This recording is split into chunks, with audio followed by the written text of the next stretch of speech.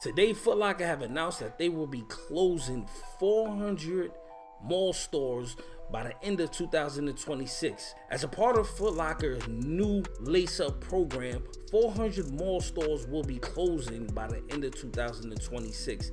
The reason they are doing this is because they're trying to focus more on non-mall stores. So as they're closing this 400 mall stores, they will be opening additional street side stores.